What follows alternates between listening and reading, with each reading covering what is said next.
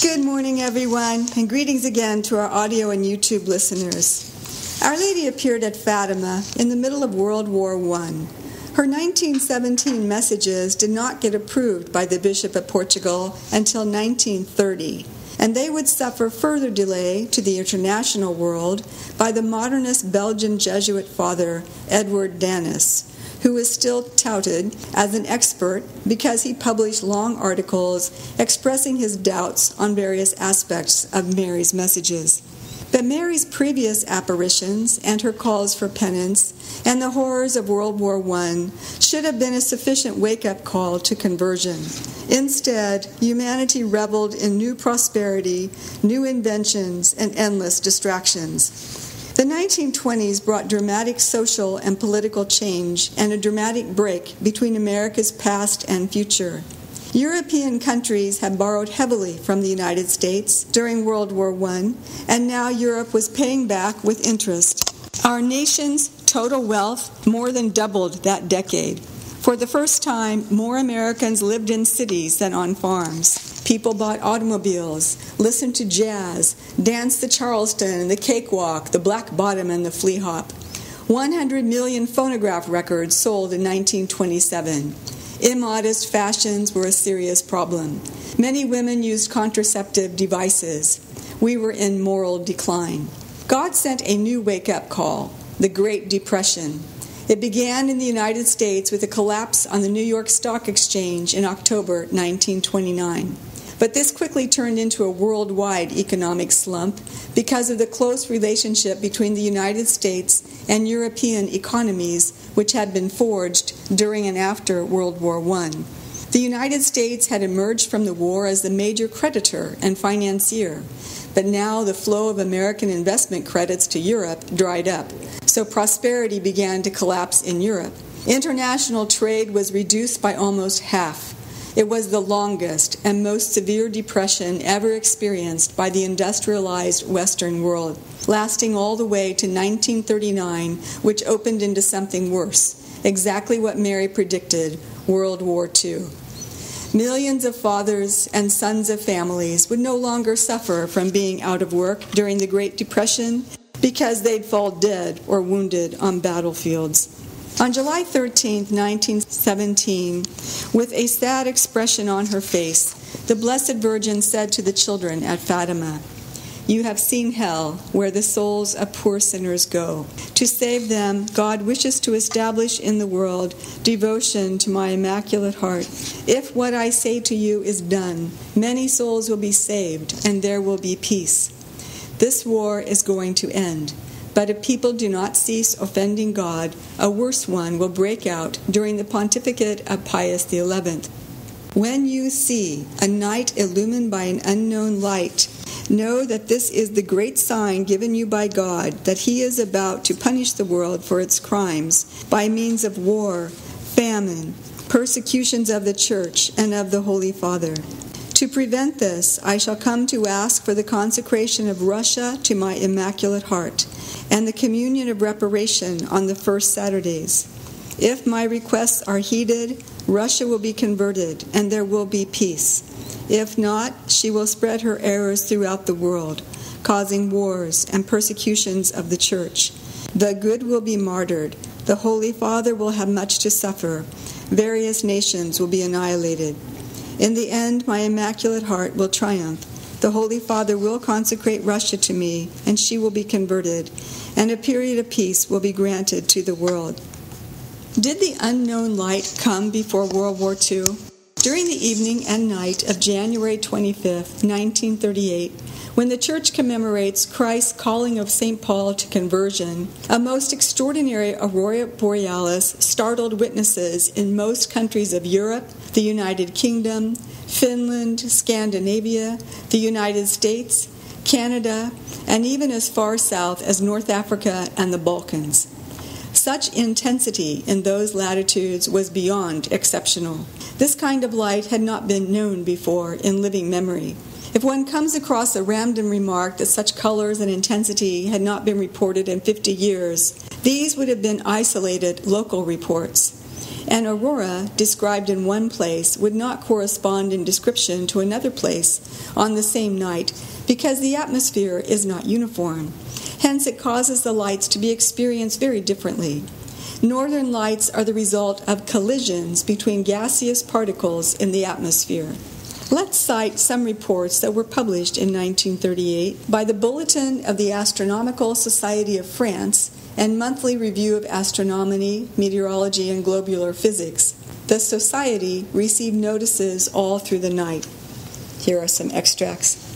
Forgive me if I quoted too many, but it's so interesting. In the streets there is panic. Paris is on fire. In several villages of the provinces, firemen are mobilized. An immense blood-red glow are extending over the sky. And another, this remarkable aurora was the first ever observed from the station of Pied du Midi. It consists of a rare phenomena for this latitude. The first impression was of a giant conflagration. A French student, aged 10, reported, "Yesterday evening there was a great red cloud. It was like a sheet of blood. Then the cloud grew larger, forming great and red threads, which kept going up, and below that, white threads, like lines of chalk." In Oise, France, Monsieur Henri Blaine at first believed that it was the grim reflection of a vast inferno.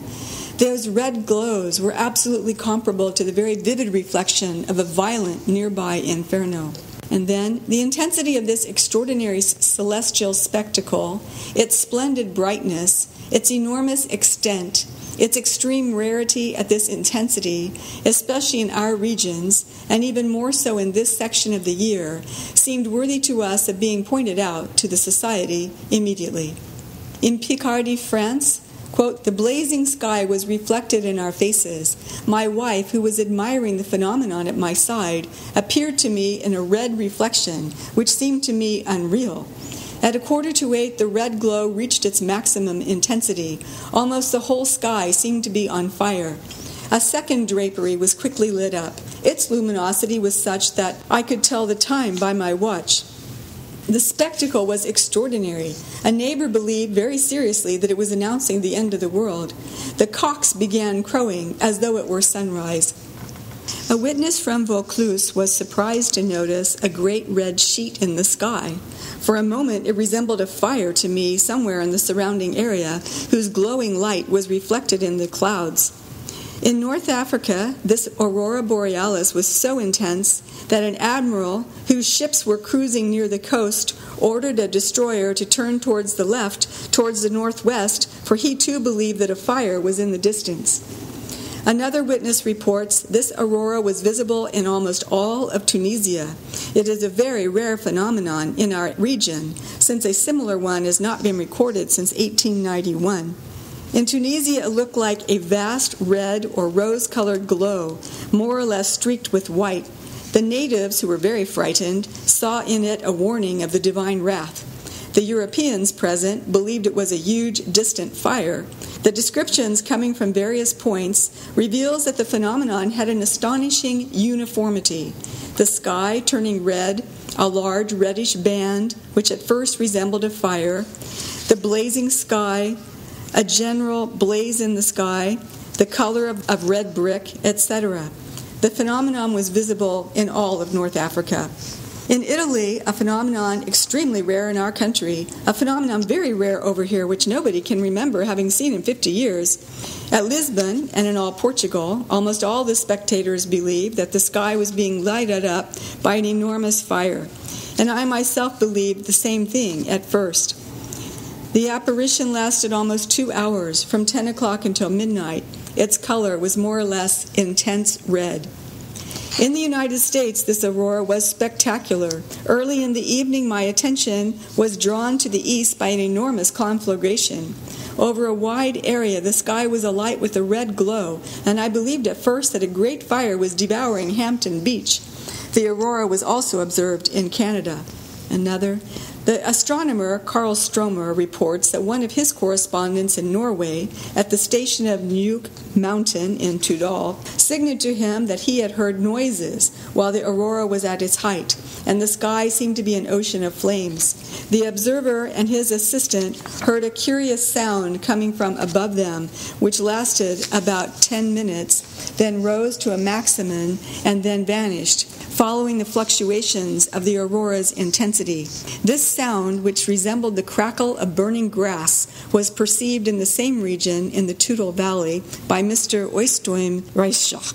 Everything was perfectly calm on the mountain, and nothing could explain the production of this noise, neither the wind, which was not blowing, nor the telegraph lines, nor motors.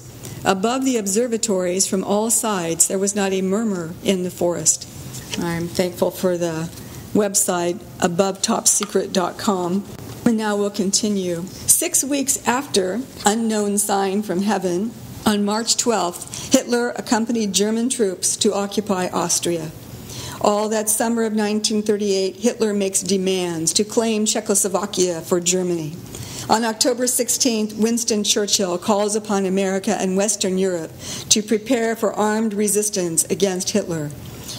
And during that month of October, the Imperial Japanese Army largely overruns Canton in China. November 9th was Kristallnacht, the night of broken glass in Germany, which began as Nazi activists and sympathizers loot and burn Jewish businesses. That night, 7,500 Jewish businesses were destroyed, 2,600 synagogues burned, 91 Jews killed, and at least 25,000 Jewish men arrested.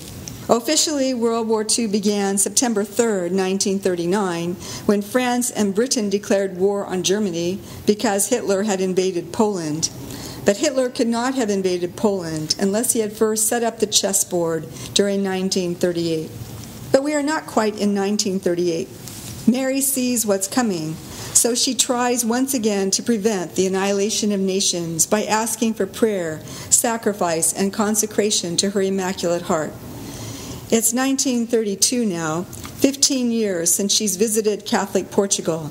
She's on her way to Catholic Belgium to comfort her children who are suffering a dreary and anxious life in the Great Depression. Beauraing. I intend to upload a PDF of an old book that's now in public domain, but for this morning's condensed version of Mary's apparition to Beauraing, I'll base my account once again on the excellent researcher Mark Konza, who published his version in the Garabandal Journal in 2011, and I suspect that he used his basis as this one documentary book in English that I will hope to upload as a PDF soon. Beauraing was and continues to be a humble village in southeast Belgium, about 4 miles from the French border. During the time of the apparitions of Our Lady, the population numbered around 2,000. Beauraing was far from a model of the Catholic faith at this period. French-speaking Belgium suffered the malaise of indifference toward Catholicism thanks to the rise of Communism, Fascism, and Nazism. The Marxist and anti-Catholic Labour Party carried the vote in many elections. The errors prophesied by Our Lady at Fatima, Portugal, in 1917 were well on their way to being fulfilled. In Belgium, they had not yet heard of Fatima, so the Immaculate Heart would come to them.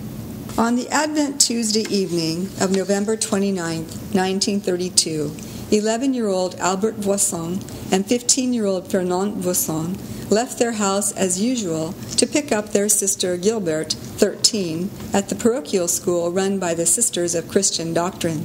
On the way, they stopped at the Degeimbre home so that 14-year-old Andrew and 9-year-old Gilberte could join them in that walk. The two Gilbertes were always distinguished as Big Gilberte and Little Gilberte. Andrew, Albert, and Fernande attended a state school, but the Big and Little Gilbertes attended a parochial school, which they called the Academy. Little Gilberte had been released earlier in the day, but the older Gilberte was still studying. On the way to the Academy, Albert went about ringing doorbells and then running and hiding with the other children to watch the unsuspecting tenants answer their doors to discover nobody was there. The children would then have a good laugh and continue on to their next target.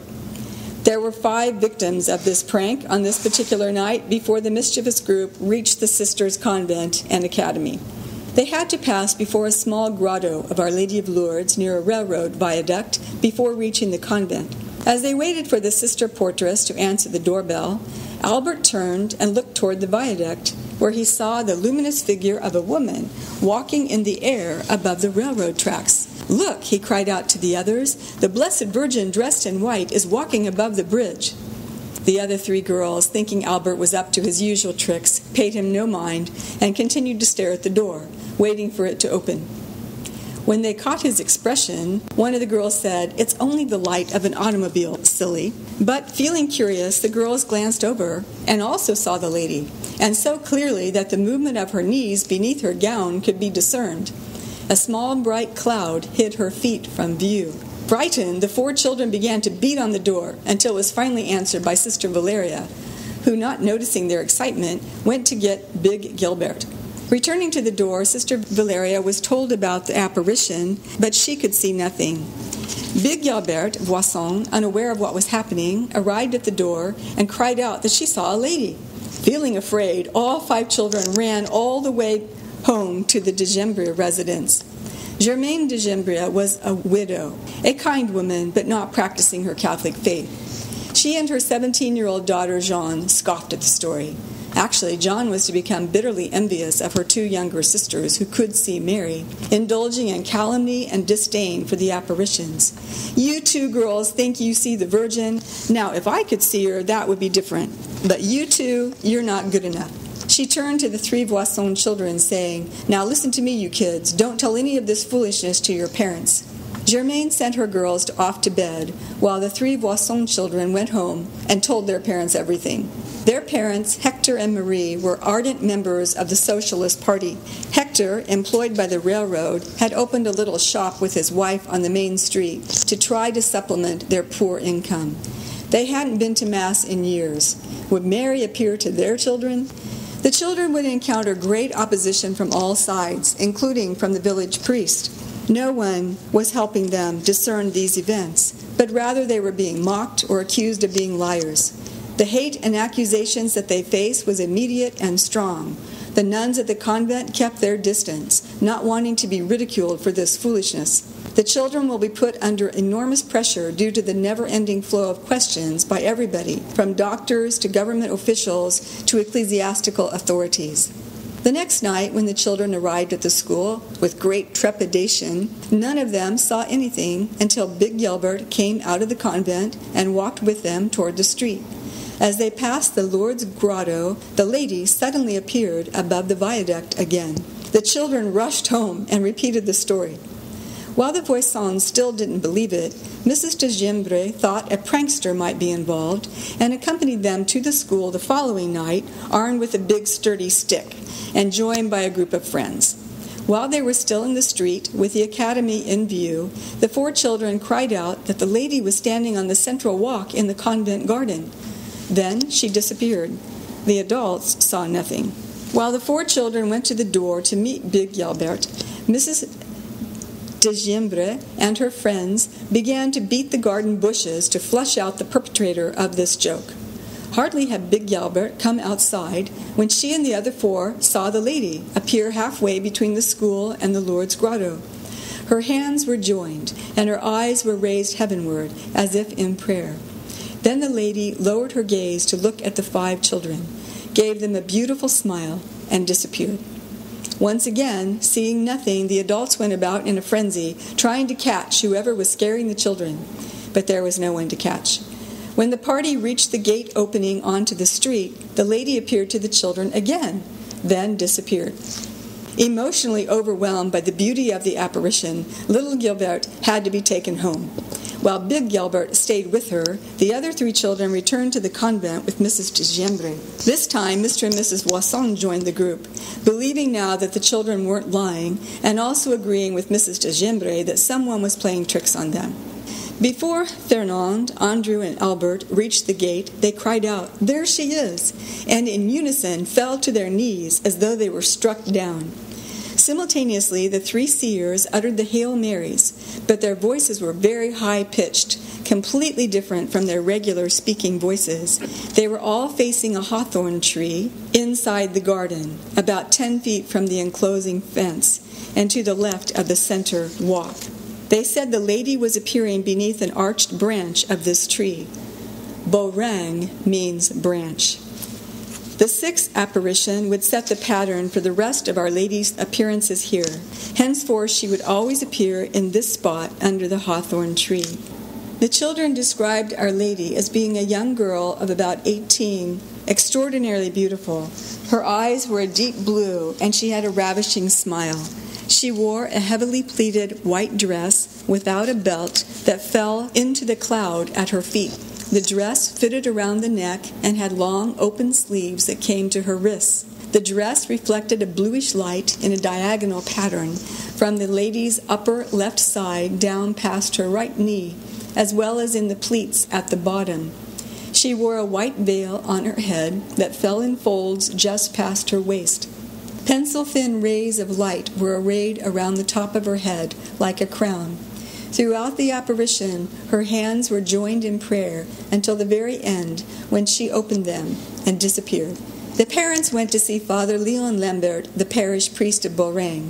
He did not give an opinion about the matter, but advised them to keep silent about the children's claims and to see what happened next. Too late. The search party that had helped the earlier evening already started spreading the news. A small crowd was waiting for the children the next evening, December 2nd, when they arrived at the convent. This time, Mother Théophile, the superioress, let big Albert Voisin in, then locked the iron gate so no one could enter. She also placed 2 ferocious dogs in the yard to scare away any intruders. This did not stop Our Lady, however, who appeared to the children as soon as they reached the street. At the moment of the appearance, all 5 visionaries were thrown to their knees on the cobblestones with great force, and simultaneously began praying the Hail Mary in the unusual, high-pitched voices. "Are you the Immaculate Virgin?" 11-year-old Albert stopped to ask at one point. The lady's smile broadened, and she nodded. "What do you want?" he pressed. The lady answered in a beautiful voice, "Always be good." Then she disappeared. The children stood up and were quickly hounded with questions from the onlookers. Moments later, they were thrown to their knees again, facing the hawthorn, and praying the Hail Mary. The lady had returned. Without speaking, she disappeared. Before the children could leave again, she suddenly appeared for the 3rd time that evening, bringing the children once again to their knees. "Is it true you will always be good?" she asked them. "Yes," 14-year-old Andrew Degeimbre cried out, "we will always be good." When the apparitions ended, the children loitered a while, hoping the apparition would return again. But after a while, their parents took them home, and the small crowd dispersed. On Saturday, December 3rd, the children did not come to the convent in obedience to Mother Théophile, and thus there was no apparition. When the Mother Superior went to lock the gate at dusk, a crowd of about 150 people were gathered in the street. "You're wasting your time here," Mother Théophile told them. "There's nothing to see." "This sister is a socialist," a man in the crowd exclaimed. "She believes less in this business than we do." Although Mother Théophile did not reply to this, the remark must have hit home, because the next evening, December 4th, she did allow the children to return, although she still locked the gate at dusk. Our Lady appeared under the hawthorn, as was now her custom, and as usual, the children fell hard to their knees, and the high-pitched voices signaled the arrival of the Virgin. Our Lady did not speak on this occasion, and merely broadened her smile when Albert asked her to cure a 10-year-old girl of Beauraing named Paulette de Rep, who suffered from an irreversible bone disease that had ruined the family financially. After the vision, Albert assured Paulette and her parents that Paulette would be cured, because the Virgin smiled so sweetly when I asked her to.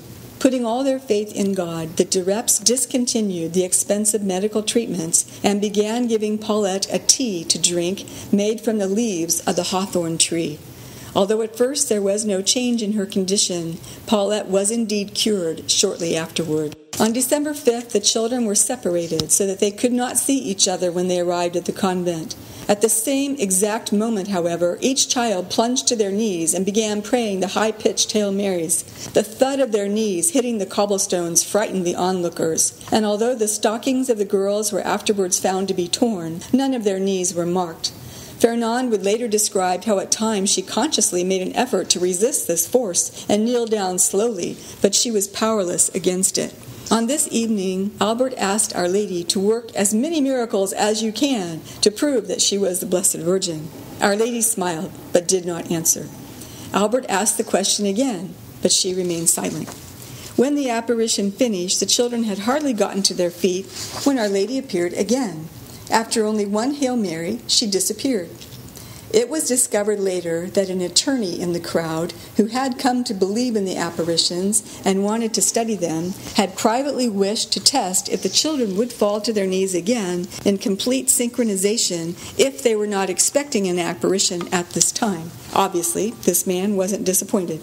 On December 6, Our Lady appeared as before, but with a rosary hanging from her right arm. The crucifix wasn't visible, being hidden in the folds of her dress. When the children reported this to Father Lambert, who was present with them, the priest suggested they pray the rosary. When they finished doing so, the apparition concluded. At one point, however, Albert had asked the Virgin if there was a special day she would like them to come. She answered, the Feast of the Immaculate Conception. Now, earlier in the month, the mothers of the visionaries, Germaine Degeimbre and Marie-Louise Voisin, had asked the parish priest to offer a Mass to be said to Our Lady for the intention that if what their children were experiencing was not from the Lord, Mary would put an end to it. The day chosen for the Mass was December 8th, the Solemnity of the Immaculate Conception. That day, Marie-Louise Voisin received Holy Communion for the first time in 10 years. The Voisins' little shop had become the target of curiosity seekers, preventing customers from coming in. Husband Hector became the laughingstock of the Socialist Party Club. But through these sufferings, Hector received the grace of conversion. He too received the sacraments and became a staunch supporter of the apparitions and his children. After the apparition on December 7th, the children were taken to the convent and separately questioned before they could have a chance to speak to one another about what had transpired. At the end of the interrogation, all 5 stories were found to match completely. This would be the scenario from now on after each apparition. Although a miracle had never been announced, a throng of about 15,000 people packed the street in front of the convent, expecting to see a miracle on December 8th, the Feast of the Immaculate Conception. To add to the chaos, a series of people were also experiencing apparitions in different places on December 8th, while the children were waiting for Our Lady to come. The devil wanted to distract, divide, and conquer. He does this with many apparition sites. When Bernadette began seeing Mary, 50 reports came from the countryside of young girls seeing visions in caves. The police were on hand this night to ensure crowd control, and a few paced the grounds inside the gate to prevent entrance. The children arrived about 6 o'clock in the evening, accompanied by their parents and 4 doctors. The apparition began as usual, and the children prodded the Virgin with questions, but she didn't answer anything. As they prayed the rosary, little Gilberte began to cry. When one of the doctors asked her why she was crying, she answered, "Because she's so beautiful." Shortly afterward, when asked another question, the girl didn't answer. In fact, she didn't even seem to hear it. It quickly became apparent to the doctors that none of the children seemed to be aware of any outside stimuli anymore. They performed various experiments there to try to get the visionaries to respond. And in the case of Big Gilberte, a match was held against her hand, allowing the flame to flicker across her skin until the match had almost completely burned down. She had no reaction whatsoever, and her hand was smooth and flawless where there should have been a first-degree burn. The Virgin disappeared when the children finished the rosary, and the seers returned to normal. The crowd was highly disappointed that a miracle didn't occur, but for Father Lambert and the doctors, they had the proof they needed. All 5 children had been wrapped in a genuine ecstasy, and this was the one and only time such a thing ever happened at Beauraing. 4 days later, Our Lady returned, but spoke no words either this day or the next. 2 days passed before the next apparition, and on this occasion the children were urged to ask what she wanted of them, but she didn't answer. When they were told to ask her on behalf of the clergy, They repeated the question in this manner and were rewarded with the answer, a chapel. No apparition occurred on the 18th, but there was a brief, silent appearance on the 19th and 20th. On the 21st, in answer to the request, "Tell us who you are," the lady had answered, "I am the Immaculate Virgin." On the 22nd, Our Lady appeared to the 4 girls, but not to Albert. The boy was in tears for the remainder of the night. He was likewise left out on the 23rd, when the Virgin had told Fernande that she wanted people to make pilgrimages to Beauraing. The other girls did not hear her speak. During the apparition on Christmas Eve, Albert was once again included in the vision. Our Lady was silent this time. No apparition took place on Christmas Day or on the 26th. The apparition on the 27th was silent, and the only words spoken by Our Lady on the 28th were, "My last appearance will take place soon." On December 29, 1932, shortly after 7 p.m., Our Lady appeared to all 5 children, and as usual her hands were joined together in prayer in front of her until the end of the apparition, when she opened her arms and disappeared. This time, however, Fernande, and only Fernande, saw a heart of gold shining brilliantly in the center of her breast when the Virgin opened her arms. The girl was very upset that the other 4 had not seen it, because she was afraid she would be accused of making it up. But the next Friday, December 30th, Fernande, big Gilberte, and Andrew saw the heart. Albert also saw something shiny, but couldn't tell what it was. Little Gilberte did not see the feature at all. During the apparition, Our Lady had said to Fernande, "Pray, pray very much." On New Year's Eve, 2 silent apparitions took place. But this time all 5 children saw the golden heart when Our Lady opened her arms at the end. On January 1st, 1933, Albert was again left out of the vision, enjoyed by the 4 girls. When the Virgin looked at Fernande and began speaking to her, Fernande prayed loudly to drown out what Our Lady was saying, because she didn't want to hear something the others couldn't verify. Big Gilberte and Andrew had stopped praying when they saw Our Lady's lips move, but Andrew didn't hear the words spoken to Fernande. Big Gilberte had, however, and recounted that Our Lady had said, "Pray always." Fernande regretted her actions as soon as the apparition was over, and vowed she would never do that again. The golden heart was seen again by all 4 girls this night. 12,000 people were on hand for the apparition on January 2nd. Our Lady appeared to all 5 children at the beginning, but then Albert, little Gilberte, and Andrew stopped seeing her while the apparition continued for the other 2. Shortly after this, the vision ended for Fernande, and big Gilberte remained with Our Lady the longest. On this day, the Virgin had said, "Tomorrow I will say something to each of you." The Blessed Virgin was more resplendent than usual for what was to be her final appearance on January 3rd, 1933. When the apparition began, 4 seers fell to their knees, but Fernande remained standing. The girl could see nothing and began to cry. Speaking to little Gilberte first, Our Lady leaned forward and said, "This is between you and me, and I ask you to speak of it to no one." Then she gave the youngest a secret. When she was finished, Our Lady said adieu, instead of the usual au revoir. The child burst into tears. Turning to big Gilberte, Our Lady said, "I will convert sinners." A personal secret followed, concluding with the dreaded word adieu. Albert's secret and farewell was next. To Andrew, the Virgin proclaimed, "I am the Mother of God, the Queen of Heaven. Pray always. Adieu." The Virgin then opened her arms to reveal her golden heart for the final time to the 4 of them and disappeared. Although the crowd began dispersing and the other children were taken to the convent for questioning, 15-year-old Fernande remained behind, sobbing with grief at not having seen Our Lady. She refused to leave because Our Lady had promised to say something to each of them today, and she had not had her turn. Suddenly there was a loud clap of thunder, and a fireball burst before the hawthorn tree, an event witnessed not only by Fernande, but also by those pilgrims who were still there.